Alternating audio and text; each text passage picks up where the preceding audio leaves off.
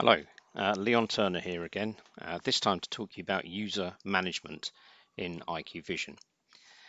To that end, I'm going to run through this using IQVISION itself to engineer everything, and just to make life difficult for myself, I got 3 browsers all set up so that I can demonstrate how the system will eventually look to our 3 different users. I've only chosen 3 to try and keep this as simple as I possibly can. Now, to that end, I've already set up the 3 users. So we've got a manager who can see everything on the site, which is 2 buildings, Bill who can only see building B, and Anne who can only see building A. Now underneath all of this, what is actually going to be driving this demonstration is a trend site with 1 big building which has got 3 IQ4s in it, and 1 small building which has got 1 IQ4 in it. None of these obviously exist. They are all just virtual. They've all got a simple little schematic to go with them. As I said, very, very simple, not really relating to very much of anything in the real world, but they do go to prove the point. Now, what we're going to be doing is hiding some of this and giving them hierarchies to use to navigate around the system. And again, to that end, I've set up some hierarchies just so we can see workshop, building A and building B in a nice hierarchy, and I'll show you how to configure that so the users can only see what they need to see, and that will in fact prove the point better than perhaps anything else. I've also got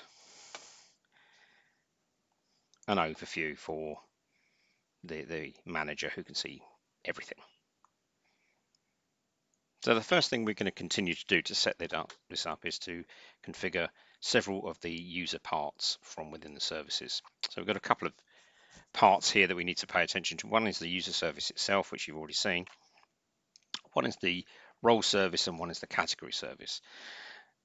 We'll start with the category service. That's probably one of the more confusing parts of all of this. And this is where we decide which users can do which things and what part of the system they're going to be able to see and to use and to interact with. And we can do this with the category manager. So I need to add some categories. Now I'm going to add 3, 1 for each user. Now you could potentially reuse them every time, but we've got 1 for facilities management, which is going to be our buildings manager. 1 for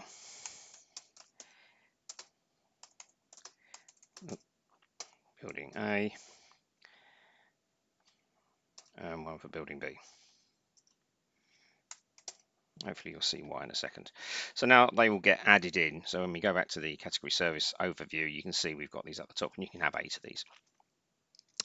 Now, this is fairly complex in that we can drill down and give people rights to almost everything they need to potentially need to look at, and more importantly, perhaps things they shouldn't look at. So, you know, there are ways and means to chop all this up, but fundamentally my FM is going to want to be able to see pretty much everything. So we'll give him carte blanche. Actually, it doesn't need to see the app, so we'll take that away. Someone needs to be able to look at it, so my admin account swept that up. And files, he's definitely going to need to see within the PX folder. He's going to need to be able to use some of that. So I'm going to include that. And histories, yeah, we definitely want him to see the histories. Now in that, we may need to drill in and make sure he's got adequate rights for some of the finer detail he needs. Now, amongst those will be the hierarchy service. He's definitely going to need to use that. And that's about it. Now, you could see we could give him rights to an awful lot of other things, but we don't really want to. And under drivers, just going to make sure he can see the whole of the trend system underneath, which I'm pretty sure he can. It might need some tweaking, but hopefully not. Now, building A, something similar. We don't want them to see too much, so what we're going to say is the hierarchy service must be usable. That's for both A and B. They're going to need to be able to see PX pages, so we'll tick both of those. And building A needs to be able to see building A, and building B needs to be able to see building B. Now, drilling in, there are some things I don't want them to see.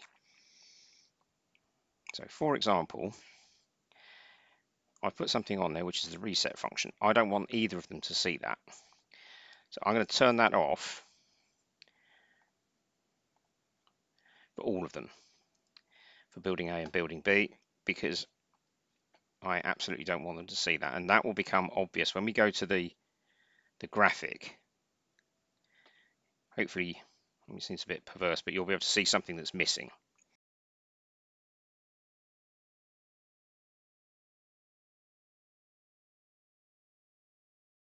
You'll be able to see that, and for building B, a bit simpler because there's one less.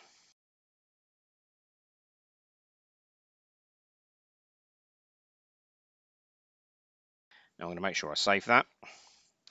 Now the chances are I've probably got this wrong. You can see it's quite complicated, or potentially quite complicated, and sometimes takes a bit of fiddling. But with a spot of luck, perhaps we've nailed it first time. We'll come back and check in a second. Okay, so now that is done, we can go to the next stage, which is the role service. Now for this one, again, I'm going to add 3 roles. Role 1 being the FM. Now I don't want to make him a super user necessarily. That's the job of the admin really, but I do want him to be able to interact, as in read, write, and interact with anything on the screen. So these are our categories, and you can see that's the FM one. So that's what I want him to be able to do with his view of the system. And I'm going to give him access to the hierarchy, which is the device viewer. So role 2 will be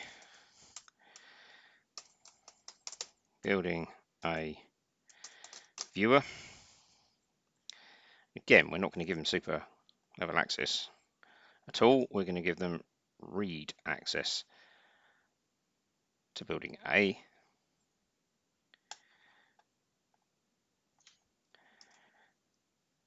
And the same hierarchy. And this one is going to be building B. You want them to have read access to building B and the exact same hierarchy. It's a bit of a simpler job, this one. And that is it done. Now that is all done, we're going to go back and finish our configuration of the users themselves. So for example, for the manager, you can see we've got the various roles he might fulfill. FM sort of is an overarching one from both of those. So I don't need to add him to both of those, although I could have him playing several different roles. Now, something else I'm going to do is I don't really want him seeing the palette in the side tree, and I'll explain what this all looks like in a minute. I don't want him seeing the config tree, the files definitely not. Yes, he can see the histories. Yes, he can see the hierarchies. Enable view selection, yes. And I'll explain these things in a minute. So I'll save that. And what I'm going to do is give him a nav file in a moment so that dictates where he finally ends up. And while we're here, we'll do the same thing for Bill. So Bill is building B viewer. I don't want him to see too much of any of this. So I'm going to turn pretty much all of it off. Except I'm going to leave the hierarchies open. In fact, I'll leave the histories open as well for this one. And I don't want him to be able to flip between views. So that should restrict what he can see quite significantly. And for Anne, she's building A. Again, going to turn off most of these things. Don't want to see that, that. No. I'm going to leave the histories off for Anne. Maybe she's not interested.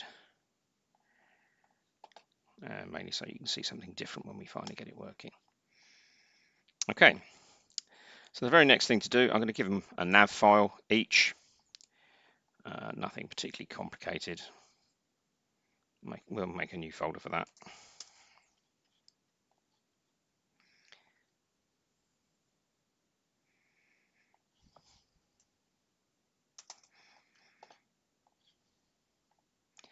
And this basically just dictates where they land up. So I'm going to call his top view overview. We'll decide where he ends up, and I'm going to basically go for the top of the tree where there's a nice landing page for him.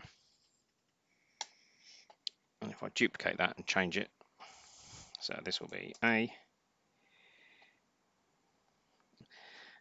Now A, we don't want to go anywhere near that. We want them to actually land on something appropriate. So for A, we'll plump for one of the controllers under the correct place. So we'll just go for 1.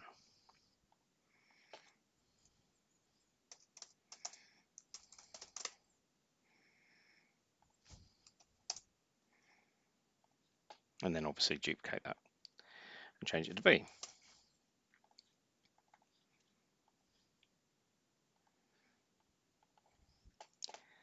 There is only one place they can go, so we'll put that in straight away.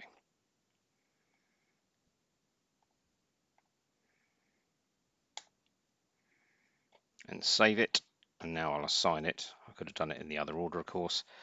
So Bill, his nav file is B,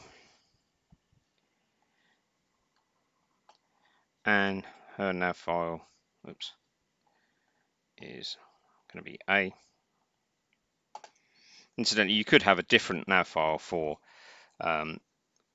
one for when they arrive from a desktop computer type thing from a browser, and one when they arrive from a mobile device, should you wish that to be different. I am not going to demonstrate that, but you can do that. Okay, and that should be it. Okay, so we have now finished our configuration, and this is the fun bit where we get to test it all.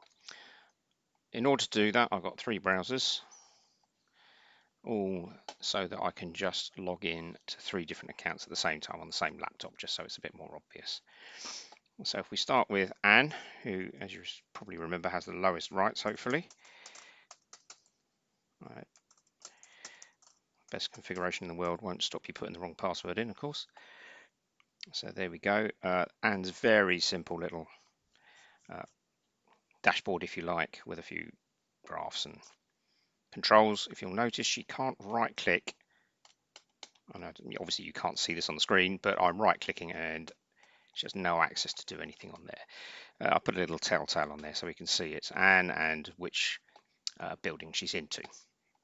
She does have access to the device viewer, and this is her means to navigate around, so she can go to all of the various controllers of interest to her.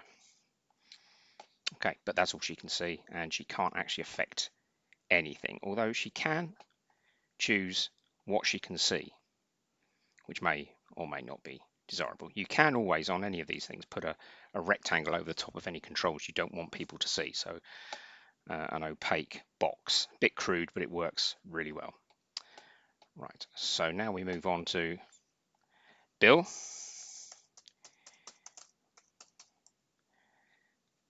And hopefully you can see Bill has a slightly more inclusive view. He can see the histories. He can see his device viewer, well, exactly the same device viewer, but if you notice critically, it's a different one to Anne's. So his view of the same device viewer is different to Anne's. It's been filtered, so he can only see what he needs to see within his building. So if we go back to Anne's one, if I can find it, you can see the 2 views are different, so the hierarchy has been filtered. Once again, though, Bill has not got any right-click access to anything. And if we go to the manager, so he lands at a different place. He's got a much more inclusive view up here, so he's got access to exactly the same device viewer, but now his includes all of everything. So the device viewer, I've reused it 3 times, and the results are different depending on what people are allowed to see. He can see all the histories as before. He can see some of the files that may or may not be necessary, perhaps, and he can get access to certain parts of the config tree, including the hierarchy service. so we can see what he's doing. Again, you may or may not want people to do that. And we turned off some of these other nav buttons down the left. If there were other views, he's got the ability to see those. As we said, we left that switched on. So he can actually go off and see the point view widget, although there's nothing to see, so it's not going to work. He can see alarms and so on if there were any, which there are not. Apart from that, he has the exact same view. So this PX page is exactly the same from any one of our 3 viewers. In fact, I've reused it many times throughout this station. So that view has been relativized using the tags actually. So I don't have to redo everything. Now you'll hopefully see the manager has much more rights, so he can actually override things. However ridiculous that may seem for some of these points, he can override them from here. You also see he's also got a button, push to reset. Now I mentioned that in the preamble. So that push to reset button it's on the graphic. It doesn't appear for either Anne or Bill, only him. So he can push and reset the bit of kit that we're looking at. There we go. Oh, I should probably mention the way that has been done. So the way I've hidden that button.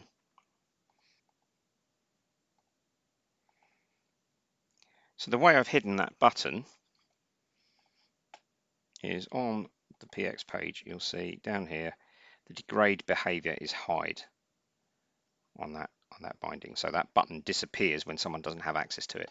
You can choose to disable it, which will make it just into a grey box. They can't operate, but that might actually be more annoying than just hiding it. So I've chosen to hide it when people don't have access. And once again, if I just show you